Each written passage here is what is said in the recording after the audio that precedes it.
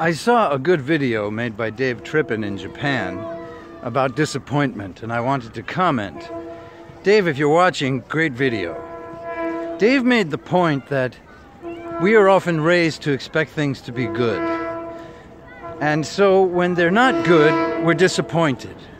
And so Dave advised being focused on the way things are and doing good yourself. Then he mentioned that people may find in life that perhaps there's no point in doing good because others aren't doing good. And he suggested the remedy for this is realizing that when we do good, we are different. And it's good to be different. It's good to be original. And this is satisfying. I'd like to add a point. There's an actual practical benefit, psychological, to doing good. When you do bad, you develop the habit of doing bad. This is a concept in Buddhism, and it's backed up by science. As with anything, the more you do it, the more it becomes part of your physiological pathways, your neurological pathways. It becomes habit, or as we say in Buddhism, habit energy. The more you do it, the more you want to do it. Just think about how you have a knee-jerk way of reacting to things which seem to be caused by the same conditions that caused your initial reaction to that. Think of love. Think of how you have those special feelings and they come when the conditions are the same. Hopefully about the same person if you're in a relationship. This is conditioning in the brain. It's that old story of Pavlov's dog, or his dogs. Why didn't the S come out?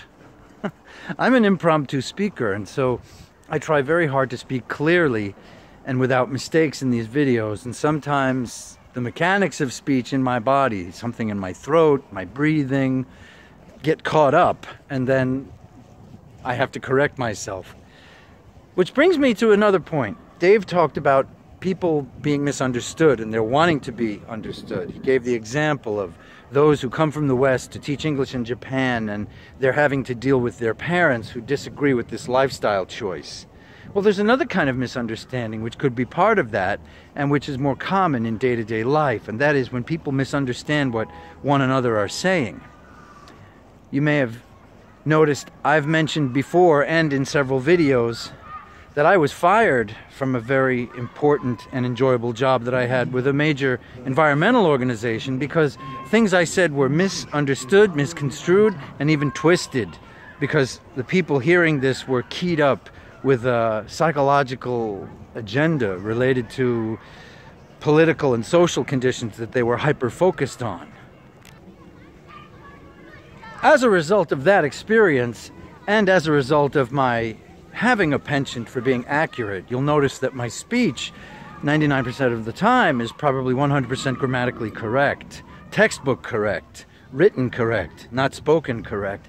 And I do this because I don't want to be misunderstood. And that was going to be what I wanted to add to what Dave said. People should focus on being understood. Take pains to speak correctly and carefully and not to say things that can be misconstrued.